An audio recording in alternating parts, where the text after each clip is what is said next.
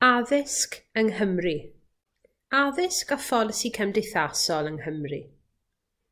Mae addysg yn faes pwysig mewn polisi cymdeithasol yng Nghymru sy'n adlewyrchu newidiadau cymdeithasol, economaidd a gwleidyddol cyson o fewn y gymdeithas. Mae'n gallu ymwneud â dulliau addysgu amrywiol ac anghenion addysgol disgyblion, maint dosbarthiadau a chyfrwng iaith a ddysgu. Mae addysg hefyd yn ymwneud â nifer o feysydd sy'n ceisio mynd i'r afel ag anghydraddoldeb cymdeithasol yng Nghymru. Y system addysg yng Nghymru. Mae'r ddarpariaeth yn amrywiol. Mae'n symud o gyfnodau meithrin, cynradd, i uwchradd, i addysg bellach ag addysg uwch. Mae'r ddarpariaeth swyddogol fel arfer yn ymestyn o 3 i 19 oed, ond mae modd astudio cyrsiau addysg bellach ag addysg uwch fel myfyriwr hŷn. Mae addysg yn un o'r meysydd datganoledig yng Nghymru. Mae polisïau addysgol yng Nghymru wedi dilyn trywydd ychydig yn wahanol i weddill gwledydd Prydain. Enghraifft, cyhoeddwyd y cwricwlwm i Gymru yn 2022, a roedd hyn yn grymuso ysgolion i ddatblygu eu cwricwlwm eu hun, yn wahanol efallai i beth sy'n digwydd dros y ffin yn Lloegr. Addysg yng Nghymru. Mae'r system addysg yng Nghymru wedi profi cyfnodau amrywiol ar hyd ei hanes. Yn hanesyddol, gwelwn fod crefydd wedi chwarae ran holl bwysig mewn cynnig addysg i drigolion Cymru cyn sefydlu system addysg ffurfiol y wladwriaeth. Gwelwn fod cyfrwng iaith addysg yn nodwedd amlwg o'r system addysg yng Nghymru hefyd, gydag adroddiad y Comisiynwyr 1847 yn sefydlu'r Saesneg yn brif iaith addysg yng Nghymru. Cymerodd rhyw 100 mlynedd union i sicrhau lle teilwng i'r Gymraeg trwy sefydlu'r Ysgol Gymraeg cyntaf dan nawdd Awdurdod Addysg Lleol, sef Ysgol Dewi Sant, Llanelli ym 1947. Mae datblygiad addysg cyfrwng Cymraeg a dwyieithog yn ddatblygiad unigryw sydd i gweddnewid y system addysg yng Nghymru a'i gwahanu o'r system yn Lloegr. Datganoli a'r Coleg Cymraeg Cenedlaethol. Mae datganoli ym 1997 ag agor Cynulliad Cenedlaethol Cymru yn 1999 hefyd wedi bod yn fan cychwyn i broses o lunio polisïau addysg unigryw i Gymru a chynllunio trywydd gwahanol i ddarpariaeth yn Lloegr. Enghraifft bwysig yn hynny o beth oedd sefydlu'r Coleg Cymraeg Cenedlaethol yn 2011, sydd roedd yn gyfle i gynyddu darpariaeth addysg cyfrwng Cymraeg ym maes addysg uwch am y tro cyntaf, gyda buddsoddiad helaeth wrth greu swyddi darlithio, cynnig ysgoloriaethau astudio trwy gyfrwng y Gymraeg, a hefyd cynnig addysg Gymraeg mewn sawl pwnc amrywiol. Fel mae'r llinell amser sy'n dod nesaf yn dangos, mae'r system addysg yng Nghymru wedi dilyn llwybr unigryw sy'n cynnwys datblygiadau arloesol, gyda datblygiad pwysig i ddod cyn hir gyda dyfodiad cricwlwm newydd Cymru.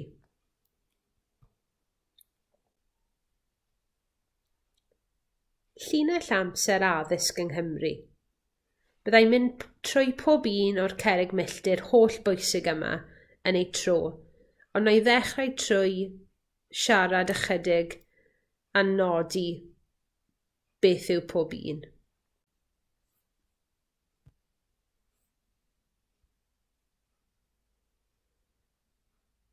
Llinell amser addysg yng Nghymru. Byddai'n sôn am yr holl gerrig milltir yma fesul un yn ei tro, ond gan ddechrau trwy nodi y dyddiadau pwysig o fewn y llinell amser addysg yma. Newn ni ddechrau gyda Ysgolion Cylchynol Griffith Jones Llanddowror 1737, a pwy all anghofio carreg milltir hynod bwysig yn 1847 Brad y Llyfrgleision. Deddf addysg 1870, eto'n garreg milltir holl bwysig, ac yn 1917, roedd penodi O.M. Edwards yn brif arolygydd Bwrdd Addysg dros Gymru yn hynod bwysig i ddatblygu'r system addysg yng Nghymru. Ym 1927, cafwyd adroddiad y Gymraeg mewn addysg a bywyd, eto yn garreg milltir pwysig yn datblygu y syniad o addysg cyfrwng Cymraeg, ac ym 1939 gwelwyd Ysgol y Lluest Aberystwyth yn agor ei drysau am y tro cyntaf, sef cychwyn ar ddarpariaeth addysg cyfrwng Cymraeg. 1944 gwelwyd deddf addysg neu deddf Butler yn dod i fod, a mae hwn yn hollbwysig wrth sefydlu addysg Gymraeg yng Nghymru. Sydd yn ein arwain ymlaen i 1947 pan agorwyd Ysgol Dewi Sant, Llanelli, sef yr ysgol awdurdod addysg lleol cyntaf cyfrwng Cymraeg. Dilynwyd hynny ym 1956 gydag Ysgol Glan Clwyd, y Rhyl ar y pryd, sef yr ysgol uwchradd Gymraeg awdurdod addysg lleol cyntaf i gael ei sefydlu. Carreg milltir bwysig yn y 60au wedyn, 1965, oedd sefydlu ysgolion cyfun yng Nghymru a Lloegr, felly newid y system addysg oedd yno ar y pryd. 1971 gwelwyd dyfodiad mudiad ysgolion meithrin, carreg milltir hynod bwysig mwyn sefydlu addysg cyfrwng Cymraeg a dechreuad i deithiau iaith plant a phobl ifanc yng Nghymru. Yn symud ymlaen wedyn i'r 80au a tua diwedd y degawd yma, 1988, deddf diwygio addysg lle greuwyd cwricwlwm cenedlaethol i Gymru. Eto'n symud ymlaen i'r 90au fan hyn a heb os nag o'n i bai carreg milltir hynod bwysig oedd y referendwm datganoli, a dilynwyd hynny wrth gwrs gydag agoriad Cynulliad Cenedlaethol Cymru yn 1999 ar drothwy'r mileniwm. Yn 2010, carreg milltir hollbwysig oedd sefydlu'r cyfnod sylfaen i ddisgyblion 3 i 7 oed yng Nghymru, ac yn yr un flwyddyn, sefydlwyd strategaeth addysg cyfrwng Cymraeg. Wedi hir aros. Yn 2011 wedyn, sefydlwyd y Coleg Cymraeg Cenedlaethol, sefydliad hollbwysig mwyn sicrhau addysg uwch trwy gyfrwng Gymraeg. Yn 2015 wedyn ni cafwyd adroddiad Donaldson, dyfodol llwyddiannus, a roedd hwn yn sail bwysig i sefydlu'r cwricwlwm newydd yng Nghymru. Ac yn 2017, cafwyd strategaeth iaith Llywodraeth Cymru, Cymraeg 50 miliwn o siaradwyr, ac addysg yn chwarae rôl greiddiol yn hynny o beth. Ac yna yn 2022, sefydlwyd cwricwlwm addysg newydd yng Nghymru, sef cyfnod hynod bwysig, eto yn datblygiad system addysg unigryw yng Nghymru. Gwadewch i ni ddechrau felly, a mynd yn ôl i 1737 ag ysgolion cylchynol Griffith Jones. Gweinidog yr eglwys yn Lloegr oedd Griffith Jones yn Sir Gar, ac roedd yn hyrwyddo Methodistiaeth. Sefydlodd ysgolion oedd yn teithio i wahanol lefydd yn dysgu bobl i ddarllen. A beth oedd yn bwysig fan hyn wrth gwrs yw bod yr ysgolion hynny yn cael eu cynnal trwy gyfrwng y Gymraeg. Roedd yr ysgolion yn aros mewn un lle am 3 mis ac yna'n symud i rywle arall, fel arfer yn dilyn calendar y tymhorau amaethyddol, gan fod ffermio wrth gwrs yn bwysig iawn yn ystod y cyfnod, ac roedd yr ysgolion yn teithio i nifer o ardaloedd gwledig. A beth mae'r ysgolion cylchynol yma yn amlygu oedd pwysigrwydd crefydd wrth ddarparu addysg a llythrennedd i bobl yng Nghymru, ac wrth gwrs y pwysigrwydd hefyd bod hynny wedi digwydd trwy gyfrwng y Gymraeg. 1847 wedyn i'r hyn a alwyd yn boblogaidd brad y llyfre gleision, ac roedd 1847 yn gyfnod o anghyfiawnder cymdeithasol ac o ymgyrchu brwd. Gwelwyd yn ystod y cyfnod hyn y siartwyr a Merched Beca enghraifft, a roedd y digwyddiadau yma wedi derbyn sylw cenedlaethol ym Mhryden, enghraifft papur y Times yn adrodd ar yr ymgyrchoedd pwysig yma oedd yn mynnu cyfiawnder cymdeithasol. Ar ôl yr holl sylw yma, roedd nifer wedi dechrau honni mai diffyg addysg oedd graidd problemau'r Cymru. Ac fe ddaeth William Williams, aelod San Steffan, Coventry, Cymro Cymrag, fe ddaeth ei roi papur ger bron tŷ cyffredin yn galw am archwiliad i gyflwr addysg yng Nghymru. A dyna fuodd felly, ym 1847 cafwyd adroddiad Comisiynwyr i gyflwr addysg yng Nghymru. Ac un o'r prif penawdau o'r adroddiad yma oedd pwysigrwydd disgyblion ysgol yng Nghymru i ddysgu'r Saesneg, a bod hynny'n hollbwysig mwyn iddynt symud ymlaen yn y byd, gwella cyflwr ei bywyd. Nodwyd o fewn yr adroddiad bod y Gymraeg yn rwystyr neu'n faen tramgwydd i ddatblygiadau plant a phobl ifanc yng Nghymru. I bob pwrpas felly, gwthiwyd y Gymraeg o'r system addysg. Daeth y Welsh Not wedyn yn sgil hyn, dwi eisiau bod chi'n cofio hynny, darn o bren gyda llythrennau w-n arno fe, ac unrhyw un oedd yn cael ei dal yn siarad y Gymraeg o fewn yr ysgolion yn goffod gwisgo'r Welsh Not, nes bod unigolyn arall o fewn y dosbarth yn cael ei dal yn siarad yr iaith ac wedyn roedd y Welsh Not yn pasio i'r unigolyn yma. Felly cosb ar ddiwedd y dydd felly i bwy bynnag oedd yn gwisgo'r Welsh Not, cosb corfforol megis y gansen, ond wrth gwrs byddwn ni'n dadlau cosb seicolegol iawn am siarad ei mamiaeth o fewn yr ysgol. Ond wrth gwrs mae rhaid i ni gofio gyda brad y llyfre gleision hefyd pa mor ddilys oedd y broses casglu data. Doedd y comisiynwyr ddim yn siarad Cymraeg, a roedden nhw'n dueddol o dargedu aelodau dosbarthiadau cymdeithasol uwch yn y gymdeithas, ac felly ydy e'n wir i ddweud oedden nhw wedi cael y darlun mwyaf manwl gywir o'r sefyllfa addysg yng Nghymru. A mae yna rhai astudiaethau hefyd yn dangos efallai bod ysgolion yn dweud ei bod yn dilyn egwyddorion y Welsh Not, ond roedd tystiolaeth bod llawer o ysgolion yn parhau i ddefnyddio'r Gymraeg yn dywel bach hefyd. Deddf Addysg 1870, wel dyma ddeddf hynod bwysig yng Nghymru a Lloegr, cyflwynwyd addysg orfodol yng Nghymru a Lloegr am y tro cyntaf, ac felly ni'n gweld sut mae hyn wedi bod yn wahanol falle i'r darpariaeth y maes crefydd a welwyd yn hanesyddol.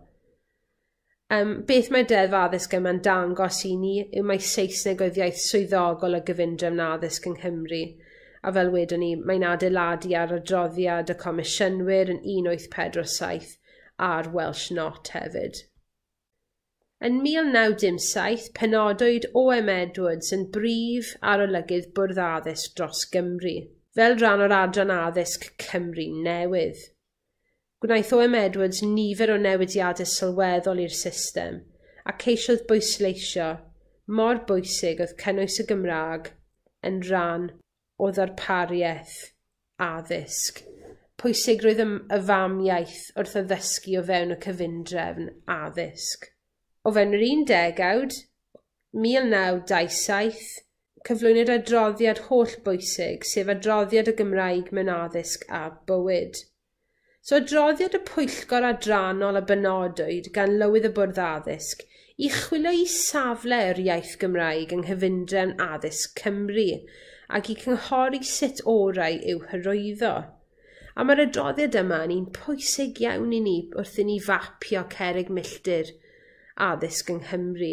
Mae'r adroddiad yma o flaen ei hamser a mae'n pwysleisio'r berthynas holl bwysig rhwng addysg a'r famiaeth.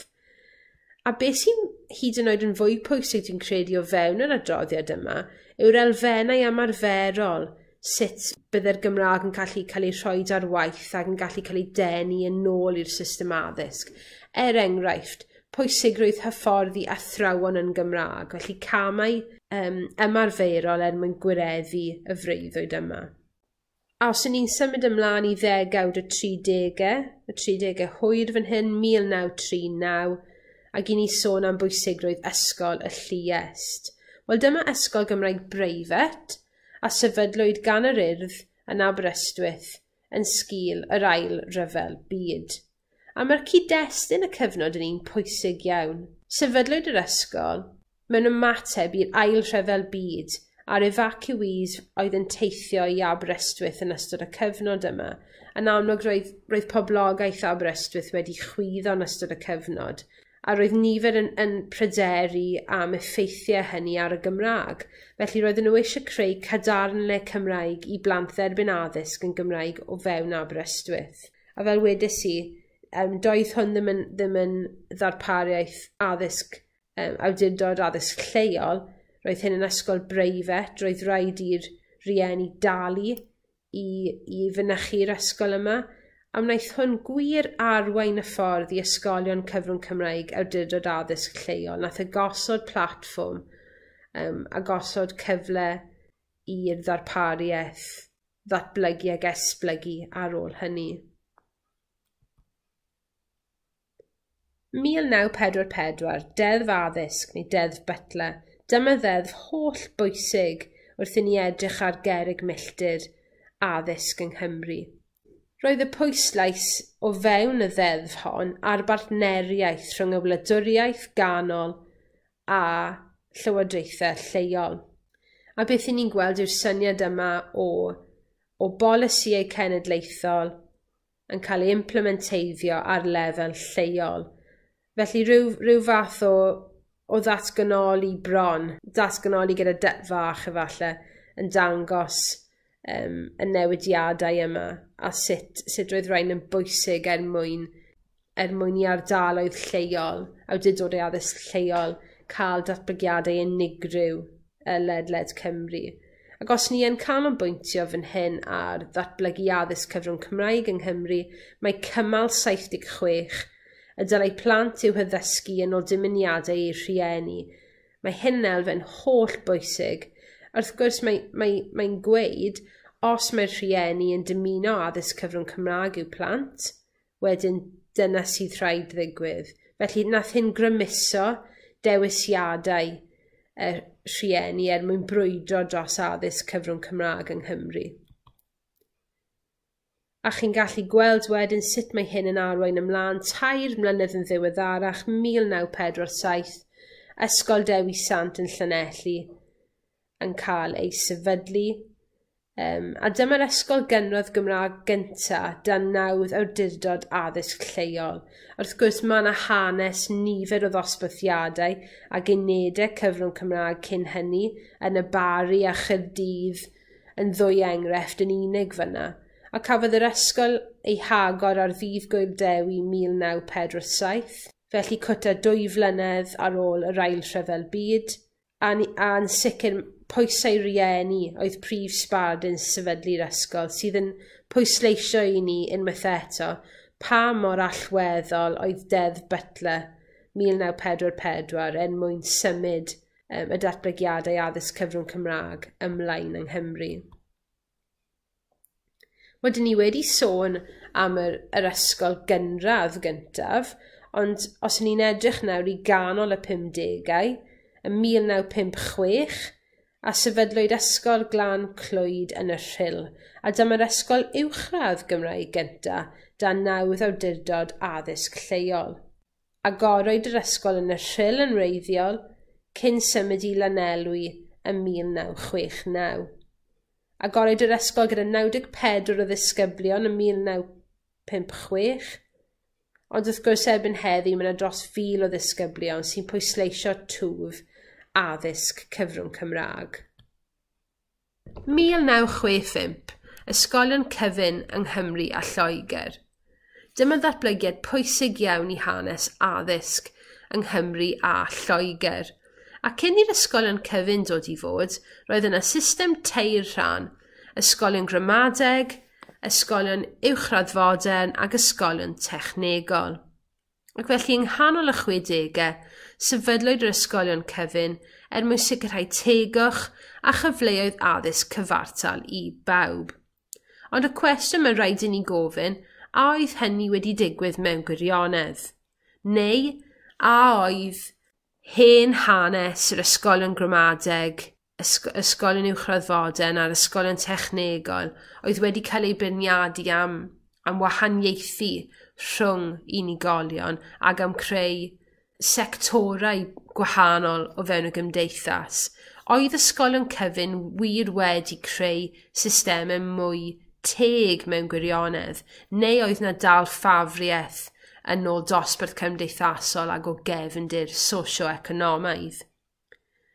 I ni yng Nghymru, enghraifft gynnar o ysgol cyfun oedd ysgol Caergybi ar Ynys Môn. Wel, gadewch i ni symud ymlaen i'r 70au cynnar felly, a 1971, mudiad ysgolion meithrin, erbyn hyn wrth gwrs mudiad meithrin. Mudiad a ffurfiwyd ym 1971 gyda'r amcan o sefydlu ysgolion meithrin Cymra'g, ledled Cymru, a'r syniad fan hyn wrth gwrs oedd hyrwyddo addysg feithrin yn Gymra'g. Meithrinfeydd gwirfoddol, yn amlwg yng Nghaerdydd a Caerfyrddin, yn y 40au cynnar ac yn Bari yn y 50au cynnar, a roedd rhain wedi gosod y sylfaen felly mwyn creu mudiad ffurfiol ar ddechrau'r 70au. A un sbardun o sefydlu'r mudiad oedd canlyniadau'r cyfrifiad yn 1971. Nodwyd o fewn y cyfrifiad yma mai dim ond 9,745 o blant rhwng 2 a 4 oed oedd yn medru'r iaith yng Nghymru. Ac felly roedd hyn yn destun pryder i unigolion ar y pryd oedd wedi rhoi sbardun falle iddyn nhw sefydlu mudiad ysgolion meithrin. A gallwn nodi bod mudiad meithrin wrth gwrs yn gychwyn pwysig i daith iaith plant ifanc. Mae'r mudiad yn gyfrifol am ddarpariaeth ac adnoddau hollbwysig megis Cymraeg i blant sydd yn elfen hollbwysig o sicrhau magwraeth dwyieithog a chychwyn ar daith iaith i blant yng Nghymru.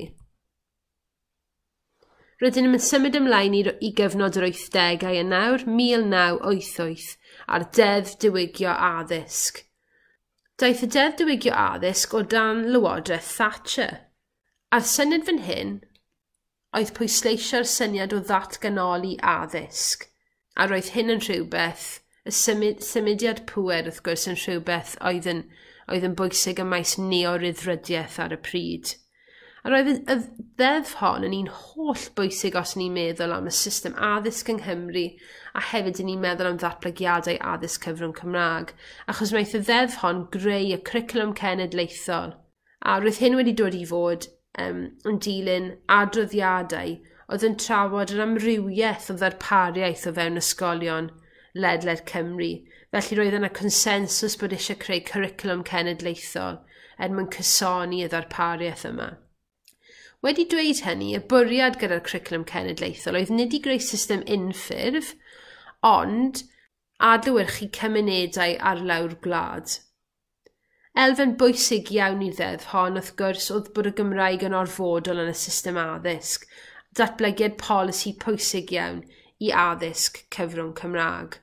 Ac yn wir mae nifer dal yn cyfeirio at y ddeddf yma yn holl bwysig ym maes addysg hyd heddiw.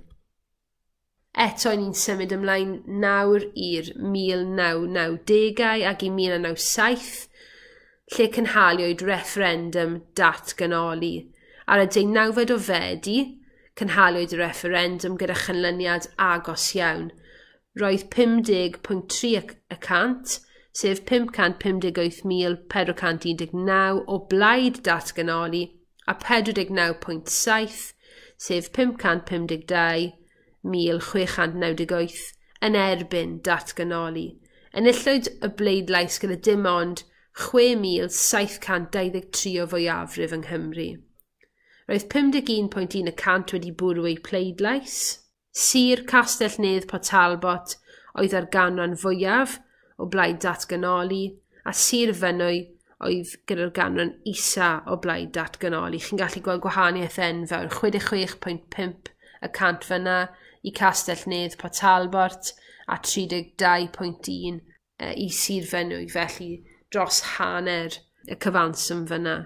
Ac wrth gwrs mae'r referendwm yn bwysig iawn yn 97 fan hyn am bod yn troi referendwm 1979 ar ei ben lle pleidleisiwyd na i ddatganoli. Roedd hyn eto'n holl bwysig ym maes gwleidyddiaeth yng Nghymru ac wedi gosod seiliau holl pwysig ar gyfer llywodraethu yn y Gymru gyfoes. A wrth gwrs mae'n bwysig i ddweud fan hyn bod datganoli yn broses, nid un digwyddiad, ac wrth gwrs mae'n rhywbeth sydd yn datblygu o hyd.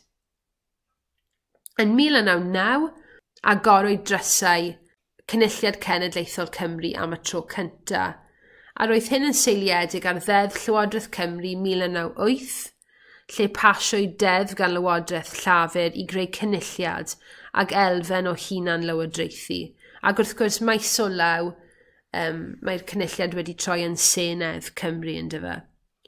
A nath y cynulliad agor ei drysau yn swyddogol yn 1999, ac bod na ddim pwerau deddfu ar y cychwyn, ni'n gweld bod rhain yn dod i fod wedyn yn 2006 gyda Deddf Llywodraeth Cymru, a mi ddaeth pwerau pellach yn 2011 a Deddf Cymru 2014 ac 17, a Deddf Senedd ac Etholiadau Cymru yn 2020 fel enghreifftiau holl bwysig. Meysydd datganoledig yng Nghymru yn cynnwys addysg, amaeth, iechyd, trafnidiaeth a datblygiad economaidd, ond mae yna dal bylchau amlwg gyda meysydd fel darlledu a chyfiawnder troseddol dal heb gael ei datganoli. Ond beth gallwn ddweud yn sicr yw bod na pwerau llywodraethu holl bwysig gan Gymru erbyn hyn i greu strategaethau a pholisïau holl bwysig ym maes addysg sy'n dangos bod nhw'n gallu torri trywydd unigryw ym maes addysg yng Nghymru bellach. Mae datganoli wedi bod yn greiddiol i'r broses yma. Yn 2010, roedd y cyfnod sylfaen yn garreg milltir holl bwysig wrth edrych ar y system addysg yng Nghymru, a dyma cwricwlwm statudol i ddisgyblion 2 i 7 oed yng Nghymru. Roedd yn annog dysgu trwy chwarae creadigol, ac wrth gwrs ni'n gallu olrhain greiddiau y polisïau yma i wledydd Sgandinafaidd sydd wedi bod yn annog dysgu trwy chwarae ers degawdau. Roedd yna bwyslais ar ddatblygiad holistaidd y plentyn o fewn y cyfnod sylfaen a yn sicr strategaeth plentyn ganolog sydd wedi aros yn egwyddor holl bwysig yn enwedig wrth symud i'r cwricwlwm newydd. Yn yr un flwyddyn felly, 2010 yn flwyddyn bwysig, daeth strategaeth addysg cyfrwng Cymraeg i fod, a roedd y strategaeth yma yn un holl bwysig mwyn nodi uchelgais Llywodraeth Cymru i gael gwlad lle mae addysg a hyfforddiant cyfrwng Cymraeg yn rannau annatod o'r is-adeiledd addysg. Y gobaith gyda dechrau'r strategaeth yma oedd gwireddu rai o'r amcanion fel bod hi'n bosib i fwy o ddysgwyr o bob oedran feithrin amrywiaeth ehangach o sgiliau iaith yn y Gymraeg. Nod amlwg oedd galluogi unigolion i ddefnyddio'r Gymraeg yn eu bywydau personol, yn gymdeithasol ac wrth gwrs yn y gweithle. Roedd y Llywodraeth am weld system oedd yn ymateb i alw'r cyhoedd am gynnydd mewn darpariaeth cyfrwng Cymraeg. A fan hyn o fewn y strategaeth addysg cyfrwng Cymraeg, i ni'n gweld mor bwysig yw'r egwyddor o ddilyniant ieithyddol, felly bod gan blant a phobl ifanc cyfle i ddefnyddio'r Gymraeg o ysgol gynradd, uwchradd, addysg bellach, addysg uwch, ac wrth gwrs dysgu gydol oes yn gyffredinol. Mae'r taith iaith yna yn holl bwysig. Flwyddyn yn ddiweddarach wedyn sefydlwyd y Coleg Cymraeg Cenedlaethol. A gweledigeth y coleg yw sicrhau mwy o gyfleoedd astudio i fyfyrwyr cyfrwng Cymra'g mewn partneriaeth â'r prifysgolion yng Nghymru i gyd. Y bwriad yw ariannu, datblygu a hyfforddi darlithwyr cyfrwng Cymraeg newydd ar gyfer y dyfodol a chefnogi myfyrwyr sy'n dilyn cyrsiau trwy gyfrwng Gymra'g. Maen nhw'n cael eu cefnogi trwy gynlluniau ysgoloriaethau amrywiol er enghraifft. Ac y gobaith oedd cynyddu'r nifer o fyfyrwyr sy'n dewis astudio'r cyfan neu rhan o'i cwrs trwy gyfrwng y Gymraeg.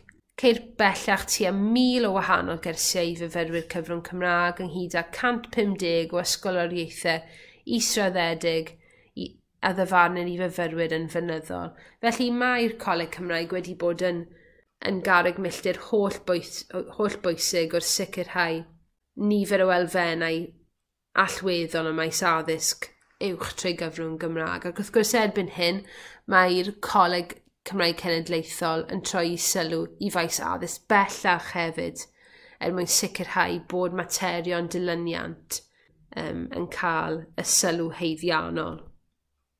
Yn 2015, daeth adroddiad Donaldson dyfodol llwyddiannus i fod. A'r nod fan hyn oedd adolygu cwricwlwm a threfniadau asesu yng Nghymru. Y gwir amdani yw roedd angen ailystyried cwricwlwm 98. Roedd y cwricwlwm angen ei diweddaru i adlewyrchu'r gymdeithas gyfoes. Er enghraifft, doedd y we ddim yn bodoli pam roedd y cwricwlwm 1988 wedi dod i fod. Felly mae'r oes digidol yn enghraifft dda fyna o sut mae angen newid a datblygu cwricwlwm. Felly cynhaliodd yr athro Donaldson a'i dîm 60 o gyfarfodydd ledled Cymru mwyn i ysgolion meithrin, cynradd, uwchradd ac ysgolion arbennig gael dweud i dweud. A cyfeirid at nifer o elfennau cadarnhaol, er enghraifft y cyfnod sylfaen, y Gymraeg a dwyieithrwydd, ond y gwir amdani yw bod angen mwy o sylw yn ôl y sawl a holwyd ar sgiliau bywyd, hyder personol, sgiliau gwaith a chyngor iechyd a lles. A mae'n wir i ddweud roedd y gwaith yma wrth gwrs wedi hau'r hedyn ar gyfer siapio'r cwricwlwm newydd yng Nghymru. Gan 2017, fe ddaeth strategaeth iaith Gymra'g uchelgeisiol Llywodraeth Cymru i fod, sef 1,000,000 o siaradwyr, Cymraeg 50 miliwn o siaradwyr. A roedd yna 3 pheth pwysig o blith nifer o bethau eraill wrth gwrs, a mae yna 3 pheth pwysig yn ymwneud â'r strategaeth iaith yma, sef yn gyntaf, cynyddu'r nifer o siaradwyr Cymra'g, a'r pwyslais fan hyn ar y system addysg mwyn creu siaradwyr newydd y Gymraeg a chwyddo'r niferoedd o fewn Cymru sy'n medru'r Gymra'g. Yn ail, cynyddu'r defnydd o'r Gymra'g mewn nifer o sferau defnydd iaith, megis y gymuned, y gweithle, teulu ag addysg. A'r trydydd peth wedyn yw creu amodau ffafriol, sicrhau bod yna seilwaith a chyd-destun holl bwysig mwyn hyrwyddo'r Gymraeg yng Nghymru. 2022, ymlaen felly, cwricwlwm addysg newydd yng Nghymru. A mae'r cwricwlwm cynnwys 4 dibyn, creu dinasyddion egwyddorol a gwybodus, creu dysgwyr uchelgeisiol a galluog, creu cyfanwyr mentrus a chreadigol, creu unigolion iach a hyderus. Ac felly mae hyn yn enghraifft dda eto sut mae y system addysg yng Nghymru yn datblygu trywydd unigol ag unigryw mwyn ceisio sicrhau y cwricwlwm mwyaf addas i unigolion ledled Cymru.